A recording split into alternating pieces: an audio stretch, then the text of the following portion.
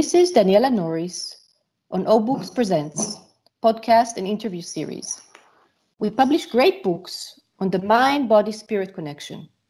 And today, my guest is Diana Richardson, author of 8 books on the spiritual side of sex. What a fascinating topic.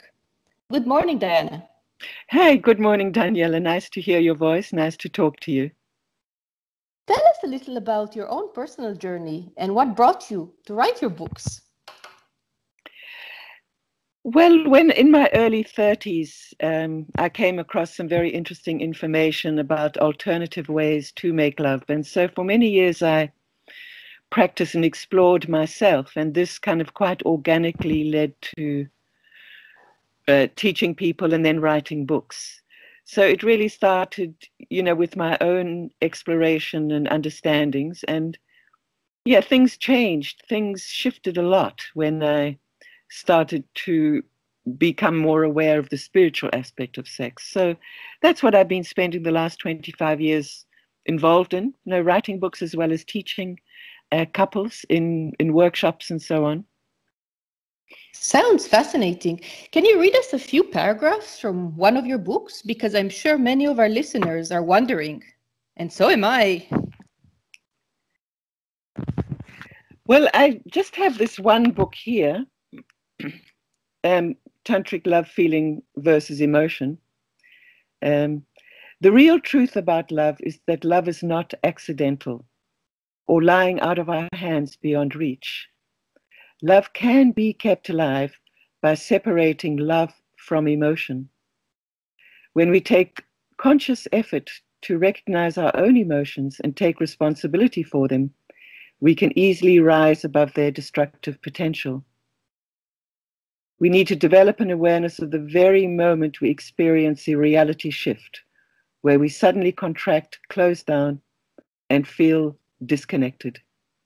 Usually, any emotional reaction we experience will be as a result of something your partner or another person says or does. For some of us, even the tone of voice of another person can be enough to trigger old childhood memories and emotions. Tantric love, feeling versus emotion. So what is the difference between the two? Well, in the English language, and actually in most languages, they're kind of words that we use interchangeably. But really, when you go into it, to feel an emotion is very different to feeling a feeling. And, basically in our society, we are not encouraged to allow our feelings. We tend to repress them. And this then forms like a body of unexpressed feelings. And so our body of unexpressed feelings is our emotions. So really the thing is, when we don't allow to feel our feelings or share our feelings in the present, then they kind of twist and turn and become emotions. And emotions have very, very distinctive indicators. For instance, the first thing you'll feel is a disconnection from the person that you're talking to. You'll also feel, if it's somebody who's a friend or a beloved, you won't be able to look them in the eyes. The tendency will be to blame them for this moment of unhappiness. Emotions tend to be very mind-oriented. Also, emotions love to argue and discuss. Emotions are very self-righteous. They try to change the other person. So if we become aware of the kind of what we call indicators of emotion or symptoms of emotion, then that helps us to recognize what's going on, because the emotions are a source of a lot of arguments and stress in a relationship. But what we don't realize is that a lot of what we are experiencing is really not to do with the present, but to do with unexpressed things from the past, often really going back to childhood. So it's not that emotions are wrong. There's reasons why we have feelings that we haven't expressed. It's more if we don't recognize that this is what's going on, then it's very easy to lose the thread of love. And also, so many couples have said to me over the years, with my last partner, I had one fight too many, because there is a level of toxicity and that comes with when we're in this, what I call the emotional state. So through recognizing the difference or understanding when you are an emotion, it means you can protect your love and take the emotion away from the immediate situation and continue arguing and discussing and so on. It's extremely, extremely helpful information. So do we carry emotions from one relationship to another? Yes, we do. We do. So if you have some kind of an injury or hurt from a previous relationship and it was not allowed space, the feelings and so on, they are stored. But really, a lot of our emotions go even earlier back, to the first 5 years of life or to our first sexual experiences. And obviously, there's a lot of, sadly, a tremendous amount of crossing of boundaries and so on, and these leave sexual boundaries, and this leaves imprinting and unexpressed feelings. But interestingly is that often these kind of emotional statements that one makes, like you always do this, you never do that, these will stay the same even if you change your partner. So that is an indicator that it really is something much, much deeper, So the pattern continues even if the partner changes. I recognize what you're saying, and that's very interesting. So maybe you can help those of us who are listening and have experienced this crossover of emotions from one relationship to another. So in brief, what can we do when this happens? Well, the first thing is to just recognize, and that takes a little while because, when we're in emotion, we're very identified with it. We think this is me. So on one level, it's quite an ego state. So it's quite hard for the ego to say, oh my God, I am emotional now. So the first thing is to make the statement, I'm emotional now, that you know where you are, your partner knows that you know where you are. And then we really suggest that, you say to your partner, I need some time for myself, I'm coming back. And then you go and do something with your body to release that old vibration of the emotion, because when emotions get activated, they do run through the body. So the easiest, simplest way is just to go for a good jog or shake or hit a pillow or, something, even, vacuuming but something very physical, just to get you out or to burn up those toxins in a way. And then you'll feel how different, like you suddenly come down to earth again and you return to your partner and you'll see, that wall has gone. So that is, the most basic way. Of course, there are other ways, like just simply to feel into that, that tension that you feel in your body that usually you will feel in the solar plexus, and just to allow it up through the heart. And, if there's tears or real feelings, to move into those, because that, of course, then you're really healing yourself on a deeper level, because you're gaining access to very, very old wounds or injuries or unexpressed feelings. I'm going to try that. That sounds wonderful. And I'll probably be vacuuming a lot then. My house will be very clean. Yeah, there's always benefits with this. But really, I have been teaching couples for over 25 years, and I teach them very concretely about how to make love in a more conscious way. And parallel to that, I teach this information about emotions and feelings. And the feedback that I get is tremendous, how much both these bodies of materials support the couple to sustain the love. Of course, I've experimented with myself before I teach other people, and I know it works.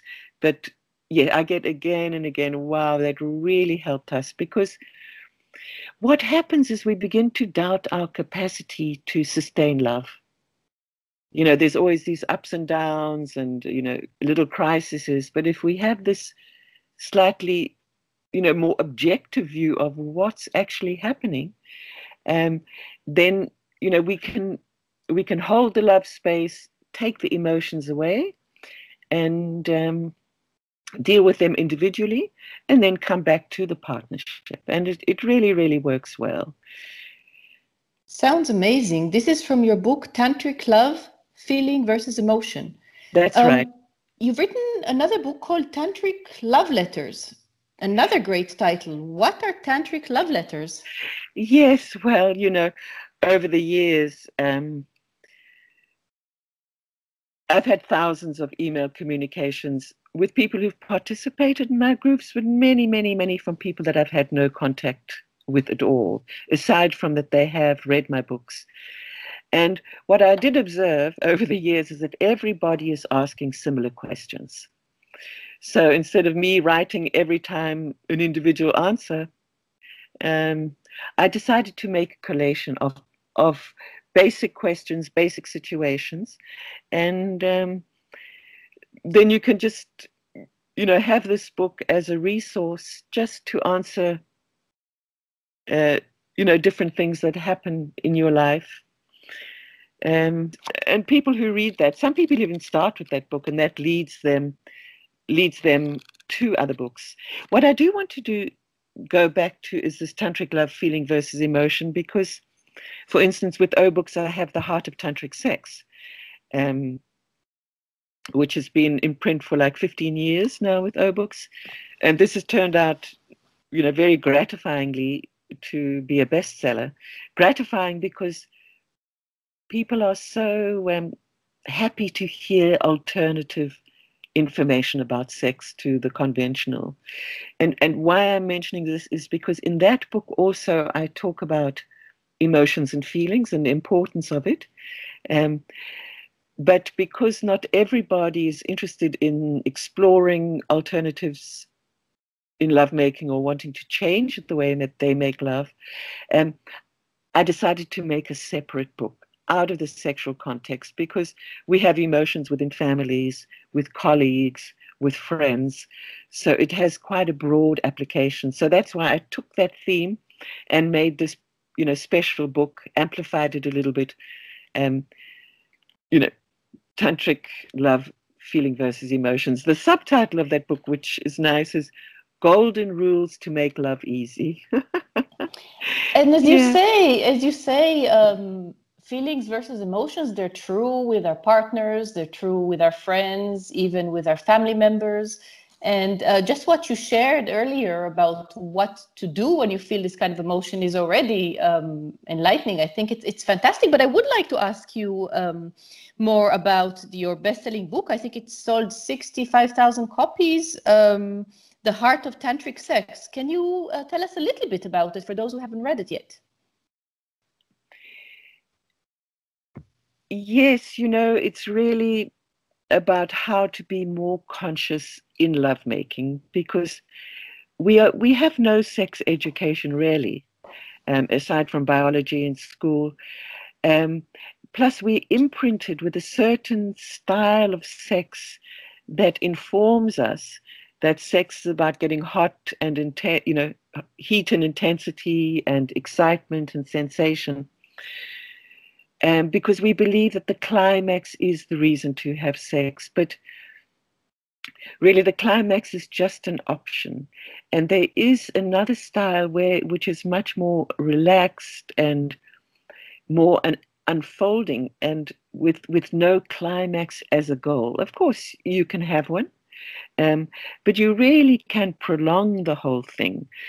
So the Heart of Tantric Sex gives a whole bunch of love keys, what I call the love keys, and different things about how to use the eyes, how to use communication, about breath, about positions, but the fact that actually, it's possible to make love without an erection, because that's one of the difficulties in our society, is that if there's no erection, then there's no sex, but it's also possible to introduce the penis in a relaxed state. So it just opens up the spectrum. And the thing about when we're more conscious in sex, that this awareness really does generate love. It's just one of those alchemical, magical things.